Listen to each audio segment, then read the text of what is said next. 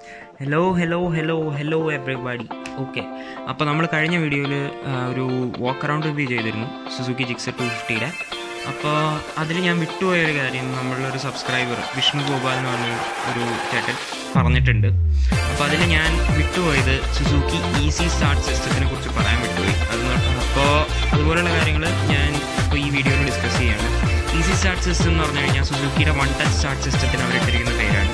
അപ്പോൾ അതിൽ എന്ന് പറഞ്ഞു കഴിഞ്ഞാൽ നമ്മൾ ക്ലച്ച് പിടിച്ചിട്ട് വേണം സ്റ്റാർട്ടാക്കാൻ. ഇപ്പോൾ ന്യൂട്രലാണെങ്കിൽ പോലും ക്ലച്ച് പിടിച്ചിട്ട് ഒരു ക്ലിക്കിൽ തന്നെ സ്റ്റാർട്ടറിൻ്റെ ഒരു ക്ലിക്കിൽ തന്നെ വണ്ടി സ്റ്റാർട്ടാവും. അതാണ് സുസുക്കി ഈസി സ്റ്റാർട്ട് സിസ്റ്റം. അത് അവർക്ക് പേറ്റൻ്റ് ഉള്ളതാണ്.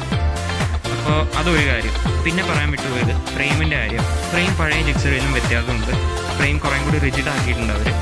അതുകൊണ്ട് കുറച്ച് വെയിറ്റ് കൂടിയിട്ടുണ്ടെന്നെങ്കിലും വണ്ടി കുറേ കൂടി റിജിഡായിരിക്കും. വണ്ടി കുറേ കൂടി എന്താ പറയുക ഡ്യൂറബിൾ ആയിരിക്കും. അങ്ങനെ എനിക്ക് തോന്നിയത്. പിന്നെയുള്ള കാര്യം എന്ന് പറഞ്ഞു കഴിഞ്ഞാൽ സസ്പെൻഷൻ്റെ കാര്യം. ബാക്ക് സസ്പെൻഷൻ എന്നുള്ളത് 7 സ്റ്റെപ്പ് അഡ്ജസ്റ്റബിൾ ആണ്. ആ കാര്യം ഞാൻ പറയാൻ വിട്ടുപോയി.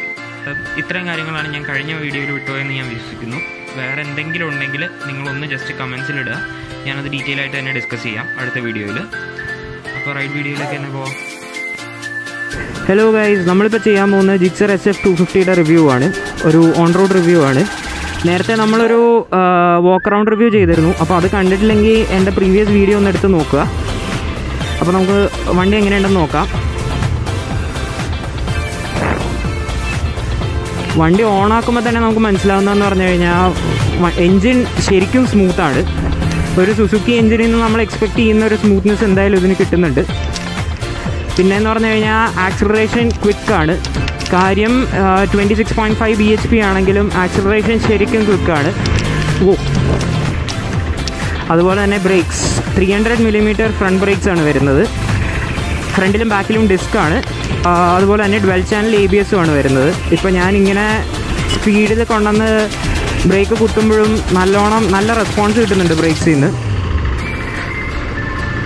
അതുപോലെ തന്നെ ആക്സിലറേഷൻ ശരിക്കും ക്വിക്കാണ്. ഇപ്പോൾ നമുക്ക് നോക്കാം. ഒന്ന് ബമ്പി ആയിട്ടുള്ള ഈ ഭാഗത്തുകൂടി എടുത്ത് നോക്കാം സസ്പെൻഷൻ എങ്ങനെയുണ്ടെന്ന് ടെസ്റ്റ് ചെയ്യാനായിട്ട്. സസ്പെൻഷനും ഡീസൻ്റ് ആയിട്ട് തന്നെ എനിക്ക് തോന്നുന്നത്. എന്ന് പറഞ്ഞാൽ ഒരു സ്പോർട്ട് ടൂറർ കോൺഫിഗറേഷനിൽ ഇറക്കിയിരിക്കുന്ന ബൈക്കാണിത്. അപ്പോൾ അതിന് പറ്റിയൊരു സസ്പെൻഷൻ സെറ്റപ്പ് ആണെന്നാണ് എനിക്ക് തോന്നുന്നത്.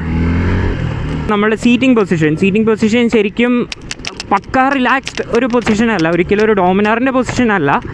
പക്ഷേ എന്നാലും RCയുടെ അത്ര അഗ്രസീവ് ഒന്നുമല്ല. RC R15 ആ ഒരു ലെവലിൽ അഗ്രസീവും അല്ല. അതുകൊണ്ട് തന്നെ എനിക്ക് ശരിക്കും കംഫർട്ടബിളാണ് ഈ പൊസിഷൻ. അതുപോലെ തന്നെ എനിക്ക് ഫീറ്റ് ഗ്രിപ്പ് ചെയ്യാനായിട്ടുള്ള ഈ ഗ്രൂവ്സ് അതും എനിക്ക് ശരിക്കും കോൺഫിഡൻസ് ഇൻസ്പയറിംഗ് ആയിട്ടാണ് തോന്നിയത്. ഇപ്പോൾ കോർണർ ചെയ്യുമ്പോഴായാലും അല്ലാണ്ടായാലും ശരിക്കും കോൺഫിഡൻസ് ഇൻസ്പയറിംഗ് ആയിട്ടുള്ള ഇതായിട്ടാണ് തോന്നിയത്. ഓവർടേക്കിംഗ് ഒന്നും ഒരു പ്രോബ്ലം അല്ല. പിന്നെയെന്ന് പറഞ്ഞാൽ MRFൻ്റെ റേഡിയൽ ടയേഴ്സാണ് വരുന്നത്. 150 സെക്ഷൻ പുറകിലും 110 സെക്ഷൻ ഫ്രണ്ടിലും. അതുകൊണ്ട് തന്നെ ഗ്രിപ്പ് വലിയ കുഴപ്പമില്ല. പക്ഷെ എന്നാലും മിഷലിൻ ടയേഴ്സ് ആക്കാൻ പറ്റുമെങ്കിൽ നന്നായിരുന്നു. നല്ല ലൈഫ് തരുന്ന ടയറാണ്. അതുദ്ദേശിച്ചായിരിക്കും ചിലപ്പോൾ സുസുക്കി ടയർ ഇട്ടത്. ഇതിപ്പോൾ ഗിയർ ഷിഫ്റ്റിൻ്റെ കാര്യത്തിൽ ഗിയർ ഷിഫ്റ്റ്സ് എല്ലാം നമ്മൾ നോക്കുമ്പോൾ വളരെ സ്മൂത്താണ്. ശരിക്കും ഒരു നമുക്ക് കോൺഫിഡൻ്റ് ആയിട്ടുള്ളൊരു ക്ലിക്ക് തരുന്നുണ്ട്. അത് ഗിയർ വീഴുമ്പോൾ ഓരോ തവണയും. വണ്ടിക്ക് അൺകൺട്രോളബിൾ ആയിട്ടുള്ളൊരു പവർ ഡെലിവറി ഒന്നുമല്ല. എന്ന് പറഞ്ഞു കഴിഞ്ഞാൽ നമുക്ക് ശരിക്കും കയ്യിൽ നിൽക്കുന്ന ഒരു വണ്ടി. അതുകൊണ്ട് എന്തുകൊണ്ടും ബിഗിനേഴ്സിന് എടുക്കാവുന്ന ഒരു ഫേഡ് മോട്ടോർ സൈക്കിളായിട്ടാണ് എനിക്ക് തോന്നുന്നത്. ഒരു ഇഷ്യൂ എനിക്ക് തോന്നിയെന്ന് പറഞ്ഞു കഴിഞ്ഞാൽ സൈഡ് സ്റ്റാൻഡ് ഇൻഡിക്കേറ്റർ ഇല്ല. സെൻറ്റർ സ്റ്റാൻഡ് എന്തായാലും വരുന്നില്ല. അറ്റ്ലീസ്റ്റ് 250ക്ക് വരുന്നില്ല. സൈഡ് സ്റ്റാൻഡ് ഇൻഡിക്കേറ്റർ ഇല്ലാത്തത് എനിക്കൊരു ഇഷ്യൂ ആയിട്ട് തോന്നി. കാരണം നമ്മളെപ്പോഴും റോഡിൽ കാണുന്നൊരു കാര്യമാണ് സ്റ്റാൻഡ് ഇട്ട് വണ്ടി ഓടിക്കുന്നത്. ഞാൻ എപ്പോഴും ആൾക്കാരെ ഓൺ ചെയ്യാറുള്ളതാണ്. അപ്പോൾ സൈഡ് സ്റ്റാൻഡ് ഇൻഡിക്കേറ്റർ ഇല്ലാത്തത് ഒരു ചെറിയൊരു കുറവായിട്ടാണ് എനിക്ക് തോന്നിയത്. സെൻസർ ഇല്ലാത്തത്. പിന്നെയെന്ന് പറഞ്ഞു കഴിഞ്ഞാൽ ഈ വണ്ടിയിൽ 3 സ്പീഡ്സ് ചെയ്യാനായിട്ട് അത്ര ബുദ്ധിമുട്ടൊന്നുമില്ല. എന്ന് വെച്ചാൽ ഇപ്പോൾ 3rd ഗിയറിൽ ടോപ്പ് എടുക്കുമ്പോൾ തന്നെ ഒന്ന് നോക്കോളൂ.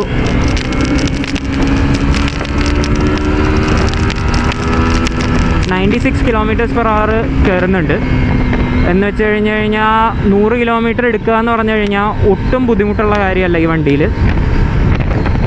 ഇപ്പോൾ അതുപോലെ തന്നെ 6th ഗിയറിൽ ക്രൂസ് ചെയ്യുകയാണെങ്കിൽ ഈസി ആയിട്ട് 60 അല്ലെങ്കിൽ 55 കിലോമീറ്റേഴ്സിൽ ക്രൂസ് ചെയ്യാൻ പറ്റുന്ന രീതിയിലുള്ള പവർ ഉണ്ട് എൻജിനിന്. അതുകൊണ്ട് തന്നെ അത് നല്ലൊരു കാര്യമാണ്. അത് കുറച്ച് കൂടുതൽ മൈലേജ് കിട്ടും. പിന്നെ എനിക്കൊരു ഇഷ്യൂ ആയിട്ട് തോന്നിയെന്ന് പറഞ്ഞു കഴിഞ്ഞാൽ, സത്യം പറഞ്ഞാൽ ഇതിൻ്റെ വിൻ പ്രൊട്ടക്ഷനാണ്. വൈസർ ഇപ്പോൾ ഈ ഒരു ലെവലിലായിരിക്കുന്നത് എന്ന് പറഞ്ഞു കഴിഞ്ഞാൽ വിൻ പ്രൊട്ടക്ഷൻ കാര്യമായിട്ട് ഇല്ല ഈ വണ്ടിക്ക്. ഒരു നേക്കഡ് മോട്ടോർ സൈക്കിളിൽ നിന്ന് കിട്ടുന്ന ഒരു വിൻ പ്രൊട്ടക്ഷൻ മാത്രമേ ഉള്ളൂ. പിന്നെ ഫെയറിംഗ് ഉള്ളതുകൊണ്ട് കുറച്ചും കൂടി സ്റ്റേബിൾ ആയിരിക്കും എന്നുള്ളത് മാത്രം. അപ്പോൾ ഒരു നേക്കഡ് മോട്ടോർ സൈക്കിളിൽ നിന്നുള്ള ഒരു വിൻ പ്രൊട്ടക്ഷൻ പ്രതീക്ഷിച്ചാൽ മതി. ട്രിപ്പിൾ ഡിജിറ്റ് സ്പീഡ്സിലൊക്കെ പോകുമ്പോഴത്തേക്കും വിൻ പ്രൊട്ടക്ഷൻ കണക്കായിരിക്കും. വയറ് വരെ വിൻഡ് അടിക്കുന്നതായിട്ട് എനിക്ക് ഫീൽ ചെയ്യാം. എനിക്ക് 169 സെൻറ്റിമീറ്ററാണ് പൊക്കം. അപ്പോൾ നിങ്ങൾക്ക് ഊഹിക്കാമല്ലോ, വിൻ ബ്ലാസ്റ്റ് ശരിക്കും ഫീൽ ചെയ്യും, എസ്പെഷ്യലി കുറച്ച് സ്പീഡിൽ പോകുമ്പോൾ. എനിക്ക് ഇൻട്രസ്റ്റിംഗ് ആയിട്ട് തോന്നിയതിൻ്റെ മിറേഴ്സാണ്. മിറേഴ്സിൽ എനിക്ക് ശരിക്കും യൂസബിളായിട്ടാണ് മിറേഴ്സ് തോന്നിയത്. ബാക്കിലുള്ള കാര്യങ്ങളുടെ കറക്റ്റ് ഒരു വ്യൂ കിട്ടുന്ന രീതിയിൽ സൈസുള്ള മിറേഴ്സാണ് കിട്ടിയിരിക്കുന്നത്. പുതിയ പല മോഡേൺ മോട്ടോർ സൈക്കിൾസിനും അത് ലാക്കിംഗ് ആണ്.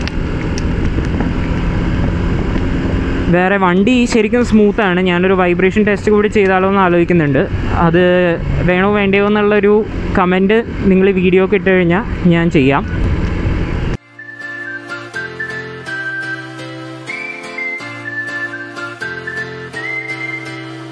ഇപ്പോൾ എക്സോസ്റ്റ് നോട്ട് നിങ്ങൾക്ക് ഇപ്പോൾ ഞാൻ ഹെൽമെറ്റിനുള്ളിൽ മൈക്ക് വെച്ചിരിക്കുന്നതുകൊണ്ട് കേൾക്കാൻ പറ്റുമോയെന്ന് എനിക്കറിയില്ല. പക്ഷേ ശരിക്കും പ്ലീസിങ് ആണ്. നമുക്ക് ശരിക്കും ആ എക്സോസ്റ്റിൻ്റെ പഞ്ച് ഫീൽ ചെയ്യാൻ പറ്റും ഹെൽമെറ്റ് വയ്ക്കുമ്പോഴും. എനിക്ക് ശരിക്കും ഇതിൻ്റെ എക്സോസ്റ്റ് നോട്ട് വല്ലാണ്ട് ഇഷ്ടമായി. പിന്നെ വണ്ടി ശരിക്കും റിഫൈൻഡ് ആണ്. വണ്ടിയുടെ engine, gear box, drive chain എല്ലാം നല്ലൊരു റിഫൈൻഡ് പ്രീമിയം ഫീലാണ് തരുന്നത്. ഒരു പ്രീമിയം ലെവൽ മോട്ടോർ സൈക്കിളായിട്ട് സുസുക്കി ഇറക്കിയിരിക്കുന്നതെന്ന് എനിക്ക് തോന്നുന്നില്ല. ബട്ട് സ്റ്റിൽ നല്ലൊരു ഫീലാണ് കിട്ടുന്നത്. Hats of two Suzuki for that. ഇപ്പോൾ ഇത്രയും മോശമായിട്ടുള്ള റോഡിലാണ് ഞാൻ ഓടിക്കുന്നത്. പക്ഷെ എന്നാലും കംഫർട്ടബിളാണ് ഞാൻ. വൈബ്രേഷൻസ് ഒന്നും അധികം ഇല്ല. സസ്പെൻഷൻ സ്റ്റിഫ് ആണോ എന്ന് ചോദിച്ചാൽ സ്റ്റിഫാണ്. എന്ന് വെച്ചാൽ ഒരു കോർണറിങ് സ്റ്റെബിലിറ്റിക്ക് വേണ്ടിയിട്ട് ആവശ്യത്തിന് സ്റ്റിഫ് ആക്കിയിട്ടുണ്ട്. പക്ഷേ അതല്ലാതെ വല്ലാണ്ട് ഓവർ സ്റ്റിഫല്ല. ഒരു RC390യുടെ സസ്പെൻഷൻ്റെ അത്രയൊന്നും സ്റ്റിഫല്ല. പിന്നെയെന്ന് പറഞ്ഞു കഴിഞ്ഞാൽ ടെലസ്കോപ്പിക് ഫ്രണ്ട് ഫോക്സ് ആണ്, അപ്സൈഡ് ഡൗൺ ഫോക്സ് അല്ല. 41mm ഫോക്സ് ആണ് വരുന്നത്. അതുപോലെ 10 സ്പോക്ക് അലോയും. ഇതാണ് ഹോണിൻ്റെ സൗണ്ട്. ഇതാണ് ഒരു ഫീബിളായിട്ടുള്ളൊരു സൗണ്ട് പോലെ എനിക്ക് തോന്നിയ ഹോണിൻ്റെ സൗണ്ട്. വല്ലാതെ ലൗഡൊന്നുമല്ല, പക്ഷെ എന്നാലും ഒരു ചെറിയ വണ്ടി പോലെ ഒരു ഫീലിംഗ് വരുന്നു. അതുമാത്രമേ ഉള്ളൂ ആക്ച്വലി എനിക്ക് നെഗറ്റീവ് പോയിൻറ്റ്സ് പറയാനായിട്ട്. എന്ന് പറഞ്ഞു കഴിഞ്ഞാൽ വൈസറിൻ്റെ ലെങ്ത്ത്, ഹോണിൻ്റെ സൗണ്ട്, പിന്നെയെന്ന് പറഞ്ഞു കഴിഞ്ഞാൽ ഈ സൈഡ് സ്റ്റാൻഡ് ഇൻഡിക്കേറ്ററുടെ ആബ്സെൻസ്, ഇതൊക്കെയാണ് എനിക്ക് ഒരു നെഗറ്റീവായിട്ട് തോന്നിയത്. അത് നിങ്ങൾ ശരിക്കും ഈ വണ്ടിയുടെ ഒരു ടെസ്റ്റ് ഡ്രൈവ് എടുത്തു കഴിഞ്ഞാൽ നിങ്ങൾക്ക് മനസ്സിലാവും പഴയ ജിക്സറിൽ നിന്ന് എന്തോരം നന്നായിട്ടാണ് ഈ വണ്ടി ഉണ്ടാക്കിയേക്കുന്നതെന്ന്. ഇതിനിപ്പോൾ കോമ്പറ്റീറ്ററായിട്ട് വരുന്നത് CBR 250R ആണ്. പിന്നെ ഫേസറും. CBRൻ്റെ കാര്യം പറഞ്ഞു കഴിഞ്ഞാൽ പവർ ഏകദേശം സെയിം ആണ്, പക്ഷേ പ്രൈസ് ഇതിനേക്കാളും കൂടുതലാണ്. റോഡ് പ്രൈസും ബാക്കി കാര്യങ്ങളും ഞാൻ ഡിസ്ക്രിപ്ഷനിൽ ഇടാം. പിന്നെ ഷോറൂം ഇവിടെ VTJ സുസുക്കി എന്ന് പറഞ്ഞിട്ടുള്ള ഷോറൂമാണ്. ഇവിടെ കുണ്ടന്നൂരാണ്, കൊച്ചിയിൽ. ഈ ഷോറൂമിൽ നമുക്ക് ആരെയാണ് കോൺടാക്റ്റ് ചെയ്യേണ്ടതെന്നും ടെസ്റ്റ് ഡ്രൈവ് കിട്ടാനായിട്ട് ഓൺ റോഡ് പ്രൈസ് ഇതുപോലെയുള്ള ഡീറ്റെയിൽസ് ഞാൻ ഡിസ്ക്രിപ്ഷനിൽ ഇട്ടേക്കാം. അതൊന്ന് ചെക്ക് ചെയ്യണം.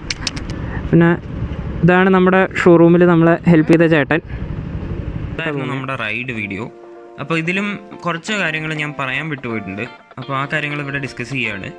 ഫസ്റ്റ് തിങ് എന്ന് പറഞ്ഞു കഴിഞ്ഞാൽ നമ്മളുടെ ഇൻസ്ട്രുമെൻറ്റ് കൺസോളിൽ ഹീറ്റ് കാണിക്കാൻ, അതായത് എൻജിൻ ഹീറ്റ് കാണിക്കാനായിട്ട് ഒരു റീഡിംഗ് ഇല്ല, ഒരു ഗേജ് ഇല്ല. അതൊരു നെഗറ്റീവായിട്ട് എനിക്ക് തോന്നി. പക്ഷേ വണ്ടി അധികം ഹീറ്റ് ആവുന്നില്ല. കാര്യം ഓയിൽ കൂളിംഗ് വൃത്തിക്ക് വർക്ക് ചെയ്യുന്നുണ്ട്. ഞാനിപ്പോൾ ഇത്രയും ദൂരം ഓടിച്ചിട്ടും വണ്ടി ഒട്ടും ഹീറ്റ് ആവുന്നില്ല. എനിക്ക് എൻജിൻ്റെ അടുത്ത് കൈവയ്ക്കാവുന്ന രീതിയിലുള്ളൊരു ടെമ്പറേച്ചർ ഉണ്ടായിരുന്നുള്ളൂ. ഇത് ഉണ്ടായിരുന്നെങ്കിൽ നന്നായിരുന്നു. വേറെ എന്ന് പറഞ്ഞു കഴിഞ്ഞാൽ ക്ലച്ച് ഫീലിനെ കുറിച്ച് ഞാനൊന്നും പറഞ്ഞിരുന്നില്ല. ക്ലച്ച് അത്ര ഹെവി ആയിട്ട് എനിക്ക് തോന്നിയില്ല. സ്ലിപ്പർ ക്ലച്ചൊന്നും ഇല്ല വണ്ടിക്ക്. ബട്ട് സ്റ്റിൽ ക്ലച്ച് അത്ര ഹെവി ആയിട്ട് എനിക്ക് തോന്നിയില്ല. കംഫർട്ടബിളായിട്ട് ടൂർ ചെയ്യാം. ഇപ്പോൾ ട്രാഫിക്കിൽ കിടക്കുകയാണെങ്കിലും ക്ലച്ച് അത്ര ഹെവി ആയിട്ട് തോന്നിയില്ല. അറ്റ്ലീസ്റ്റ് എൻ്റെ RR310 വെച്ച് കമ്പയർ ചെയ്യുമ്പോൾ ക്ലച്ച് അത്ര ഹെവി ആയിരുന്നില്ല. ബ്രേക്സ് റിജിഡാണ്. ബ്രേക്ക് ലിവേഴ്സ് കുറച്ചൊരു റിജിഡായിട്ടാണ് ഇരിക്കുന്നത്. ബട്ട് അത് എനിക്കതാണ് ഇഷ്ടം. എനിക്കത് കുറച്ചും കൂടി കംഫർട്ടബിളായിട്ട് തോന്നിയത് എനിക്കത് തന്നെയാണ്.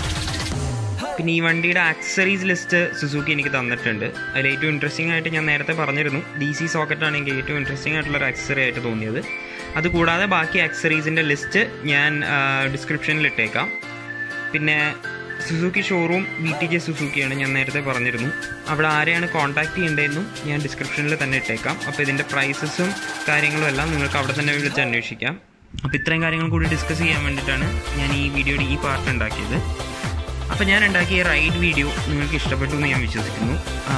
ദയവീത് ലൈക്ക് ബട്ടൺ അമർത്തുക. അതിൻ്റെ കൂടെ തന്നെ എൻ്റെ കണ്ടൻറ്റ് ഇഷ്ടമായെങ്കിൽ എൻ്റെ ചാനലൊന്ന് സബ്സ്ക്രൈബ് ചെയ്യുക. അതിനൊപ്പം ആ ബെൽ ഐക്കണും കൂടി ഒന്ന് ഞെക്കിയാൽ നിങ്ങൾക്ക് ഞാൻ പുതിയ കണ്ടൻറ്റ് അപ്ലോഡ് ചെയ്യുമ്പോഴത്തേക്കും നോട്ടിഫിക്കേഷൻസ് വന്നുകൊണ്ടിരിക്കും. സോ ഗൈസ്, ഇതായിരുന്നു ഇന്നത്തെ video. Hope you like it. Stay tune for the next one. Bye bye.